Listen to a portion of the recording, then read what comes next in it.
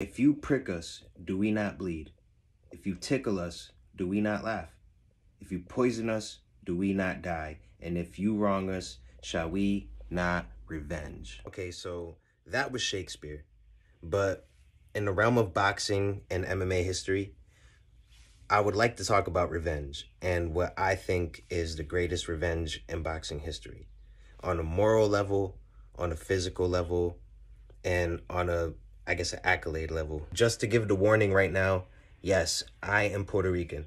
So it might seem like this is a kind of biased take, but I promise you it's not biased. And I think you'll understand why at the end of this video. From the mid-90s to the mid-2010s, there was a boxer named Miguel Cotto, a Puerto Rican boxer from Caguas, Puerto Rico.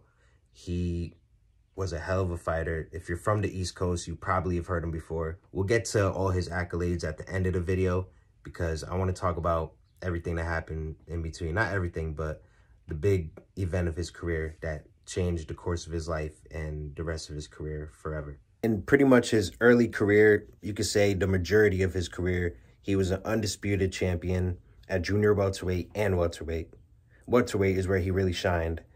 He had a lot of classic battles with Paulie Malignaggi, DeMarcus Corley, one with Zab Judah, Shane Mosley. Miguel Cotto was an overall feared kind of fighter. He was what you would call the boogeyman of the division at the time. A lot of people think that Floyd Mayweather ducked him in his early career, which is possible.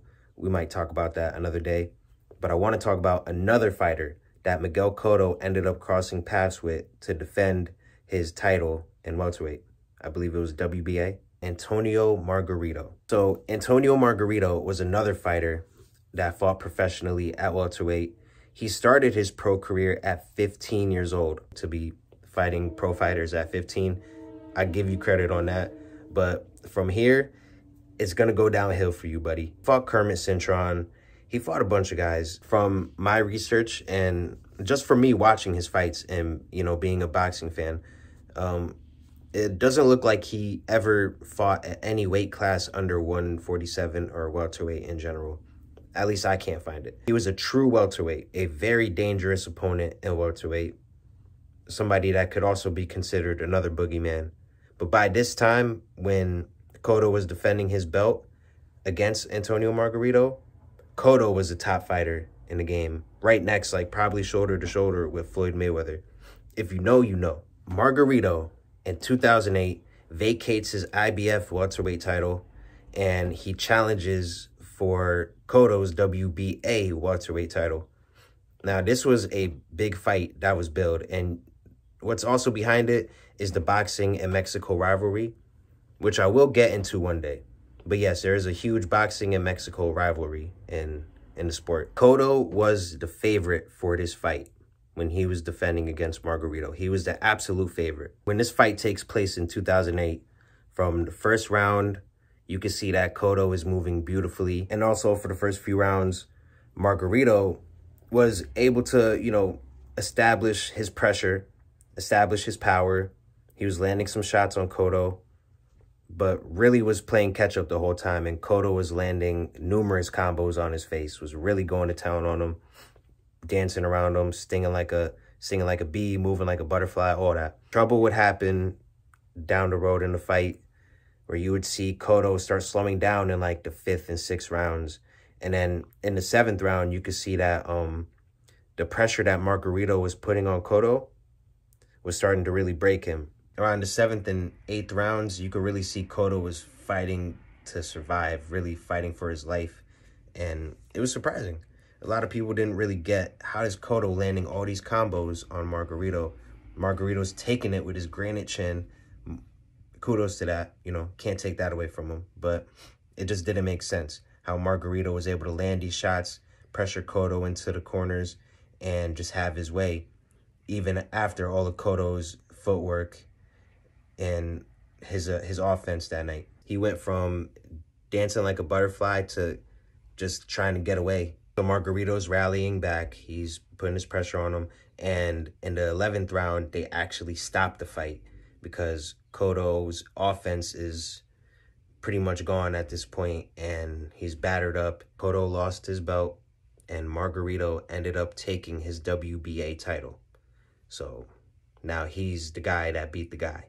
Cotto's undisputed and undefeated record would end. Margarito would continue, and he would end up defending his belt in the next fight, which ended up being a huge fiasco and started to reveal a lot of things that probably didn't make sense to the general public before with the Cotto fight. Moments before the Margarito and Mosley fight were supposed to happen, Nazeem Richardson, the trainer for Shane Mosley at that time, went into Margarito's locker room and was watching the fighter get his hands wrapped. What he found was Margarito's trainer was putting a type of plaster that would harden up over time during the fight.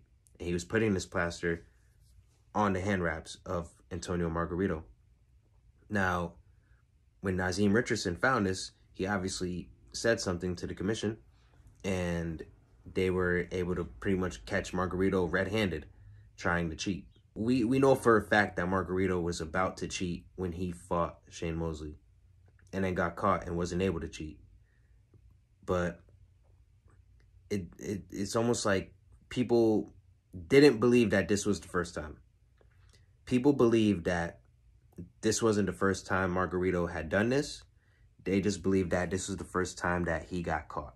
When people would think about the Miguel Cotto fight prior to this fight, they were thinking, oh, was Margarito cheating for that fight too?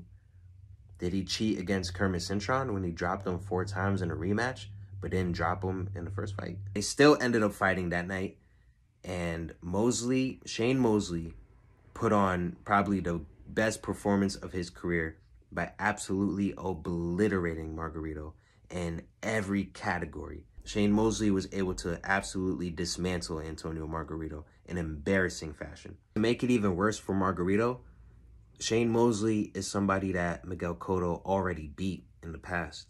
So the boxing math wasn't adding up. How does Shane Mosley do this to Margarito, but Shane Mosley lost to Miguel Cotto prior? When they would think about the Miguel Cotto fight, there was now reasonable doubt to have that Antonio Margarito cheated. To this very day, it would never be proven if Antonio Margarito really cheated against Miguel Cotto, but it didn't matter. And even to this day, it still doesn't matter because, you know, if you put one and one together, it's going to be 2. And this is pretty much a case of that. Cotto moves on. He has some wins, some losses, some wins, some losses, but then ends up earning a fight with Manny Pacquiao. And unfortunately, we'll get into that another time, but unfortunately, Manny Pacquiao brutalized Cotto pretty bad. Pacquiao would be Margarito's opponent after Cotto. And this is where Margarito's karma would conceptualize and materialize in a physical form. Manny Pacquiao absolutely eviscerated Antonio Margarito. The result was a horrible loss for Margarito. A loss where his orbital bone was actually destroyed and he needed reconstructive surgery for it. Miguel Cotto went up to, I believe, light middleweight, junior middleweight, and ended up taking a belt from Yuri Foreman, a really good Jewish fighter, really good fighter. But Miguel Cotto came back with a vengeance. Cotto now being on the uprise again, I guess the promoters thought that they should make Antonio Margarito and Miguel Cotto number 2. The rematch. This fight would take place for the WBA light middleweight title.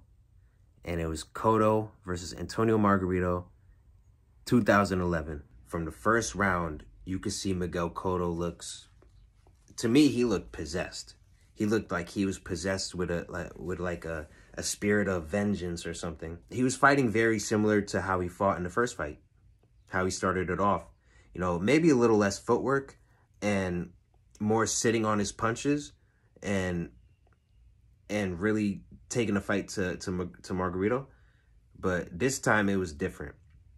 This time you could see that Cotto was specifically aiming for the side of Margarito's face that had already been destroyed by Pacquiao.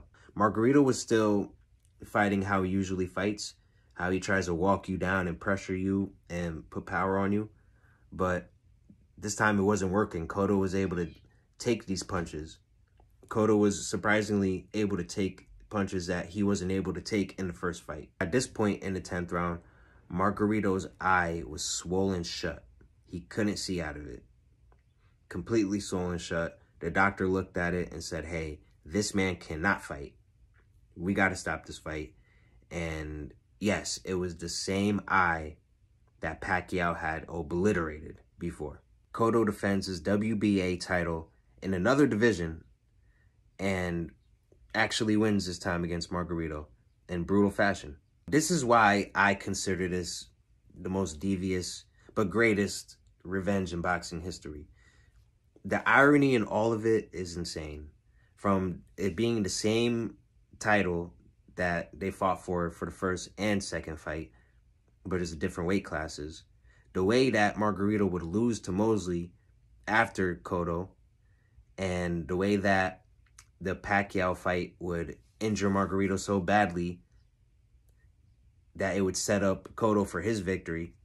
All of these things considered, Cotto just really focusing on that destroyed eye of Margarito for the whole fight, there's definitely a devious tinge to it. The karma that Margarito faced was also well-earned, because after this fight, you wouldn't see Margarito for a while. You wouldn't see Margarito for a while after this fight. While Cotto would keep going up, and he would end up winning a middleweight title later near the end of his career, making him a 4-division title holder. With this rematch, Cotto absolutely got his get back. And he set off into the sunset as a legendary fighter, while Margarito just ended up being a journeyman. So this is all a tale of karma.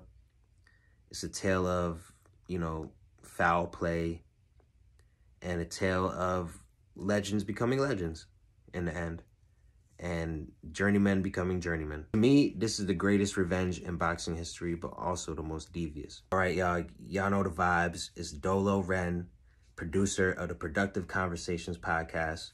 Go follow me on my YouTube channel, man. I'm about to start putting on these long format videos on my YouTube channel, so make sure y'all go subscribe to Dolo Ren on YouTube. But before you do that, please go subscribe to Productive Conversations podcast on YouTube. We're also on Spotify, Apple. We're on every social media. You know, check us on TikTok, Instagram, all of that, man. We cover football, we cover basketball, we cover pop culture, social media culture, and I will be covering boxing and MMA for the channel. So like, subscribe, share, follow, recommend to a friend. You know the vibes. I'll catch y'all next time.